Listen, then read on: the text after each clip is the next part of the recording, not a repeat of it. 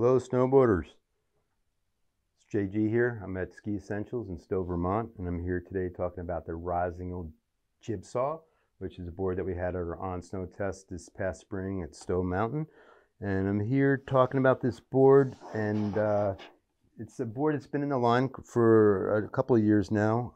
It's got a camber, it's a true twin, cambered shape with a little bit rocker going out at your tip and tail.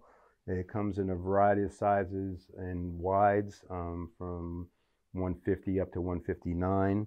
One of our testers, Andy, who's a bigger size guy, you can look at his profile online. He rode it in a 159 and said it always wanted to really be on edge or in a turn, but yet super stable, really good riding switch. It is a twin shaped board with a twin flex. And so yeah, it's a solid board. It's got a lot of you can see it has carbon stringers in it. You can see it through the graphic a little bit here, and not like super light but not super heavy, so that's a good sign. I kind of like the profile of this radius in the tip here. It's not like a radial, it's almost like a little bit of a flat, which gives it a nice good look. And I like the outline shape in the tip and the tail being the same.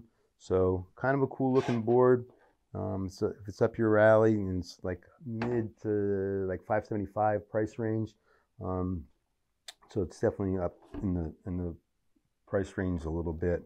It does have the serrated edge, which is pretty common on a lot of the Rossignol shapes. So take a look. The Jibsaw could be for you.